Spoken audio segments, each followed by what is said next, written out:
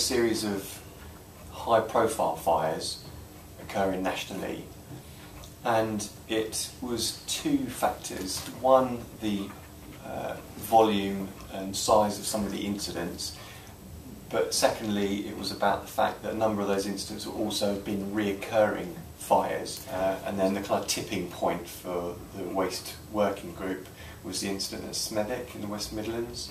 That became the tipping point for a number of factors: the size of that particular incident, the cost to the community, the cost to the fire and rescue service, and perhaps most notably the fact that there was firefighter injuries. The upshot of that was, it recognised just how much it was costing the fire service to deal with these incidents. I think the other thing was that well, Smethwick was a tipping point.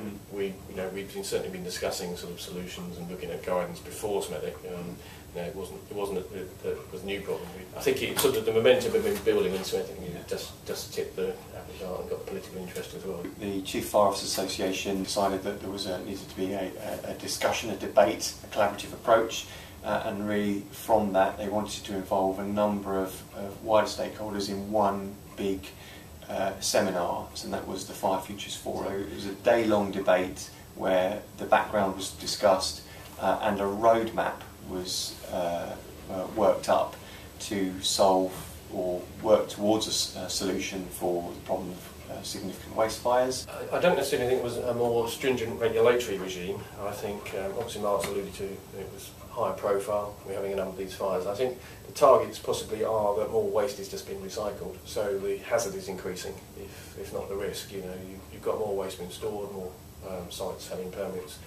So I think the likelihood of the fires was obviously increasing, and the size of some of these sites is obviously quite substantial, so the potential for very large fires. So I think that's the principal driver, that there is just basically more waste being recycled. The product that they produce has an inherent value, and if we talk about RDF for a moment, that inherent value is part of them being able to export that to a number of European countries. Now, of course, seasonality and the economy means there's a fluctuation in the value of that product, and if there's we've been through a particular period where that product is deflated, then there's a reason for that operator stockpiling that product until the price increases.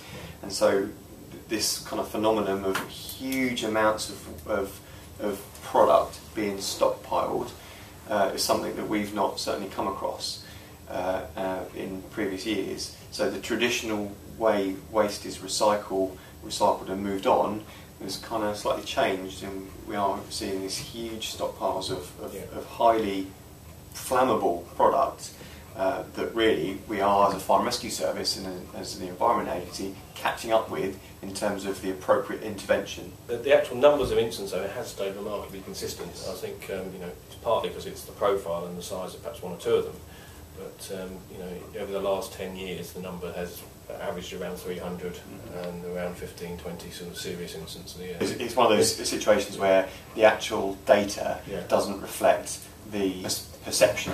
Poor management on site is undoubtedly a contributory factor. There's always a cause and effect for any fire, and particularly waste-site fires, and we find that really key things like separation distances, access for fire service, water supplies, water protection, just frankly are not adequate. We have to be aware that there are obviously some rogue elements within the industry as well that aren't probably ever going to comply or unlikely to comply, and who are either deliberately or just by bad management having fires on their site. I think there is guidance out there, but it's not necessarily always been in one place. And there are gaps, and we're working at the moment with waste industry to try and sort of fill in those gaps. The Fire Futures Forum, in terms of the stakeholders that were there, an action plan or a route map was discussed on the day, and there was one or two key objectives that came from it, and the primary one was the establishment formally of the CFOA Waste Working Group. From the working group, the two key objectives have been around better prevention, and that's around getting a formal memorandum of understanding or a service level agreement between the regulators, and an underlying code of practice to give clearer, more transparent guidance for both the operators and regulators on how to manage the site and how to produce an effective site action plan.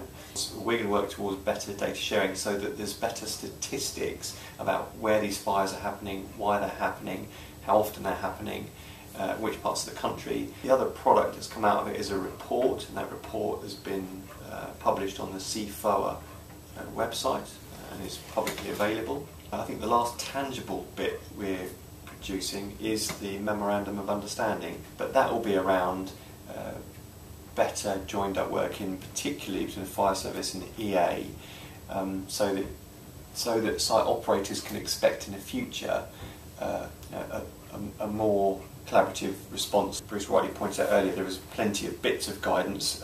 What regulators and operators were needed was a one location, a one-stop shop for going to, in terms of reference, as to some of the key principles of fire safety management at a site, and we feel that the WISH guidance provides that to some degree. It's not yet perfect, and obviously we are about to launch that product for wider consultation, where we really urge anybody that is looking at the website or reading the article that they seek that consultation out. That is really their golden opportunity to contribute some value to what they would see as the right balance between regulation and operation. We are trying to learn lessons from each of those incidents that we attend, and I think probably the most significant change of direction in terms of our firefighting tactics is much better working with the EA and recognition that actually in some cases our firefighting tactics can cause a detrimental effect on the environment, and an obvious one would be waste firefighting water. But what we've seen experience of this year is something called accelerated burn. So we've introduced this accelerated burn tactic where we've introduced positive pressure ventilation fans. So these are metre high, metre wide diesel run fans that can pump a large volume of air onto the fire and obviously accelerate the rate at which it burns, which means that the products burn more cleanly, so there's a reduced impact on the environment in the air, and burns the product through more quickly, which allows the business to potentially clear up, open up, and get back on their feet. It's worth pointing out, isn't it, that sometimes water isn't particularly effective on fighting these fires, particularly where the sort of finer grained materials, where you almost get a sort of initial flare and then a sort of a coolish surface with the water literally we just find running off, and water and foam have been used to not a lot of effect sometimes, and actually sometimes they've actually brought down things like the smoke plume. Increased the amount of particulates in the fire, so it actually made from an environmental point of view and an air pollution point of view, it actually made it worse. There are some fires that are beyond the capacity of the fire service to attend, and our fire service response is not built around 40 pump incidents. That's where we don't see the sense in poor management. It's a poor business decision to not consider fire safety management, because these fires do and will happen. These sites are a great hazard because effectively waste is highly combustible material, and statistics tell us it's a matter of time before a site is affected by a fire. The level of risk management on that site will directly correlate to the outcome.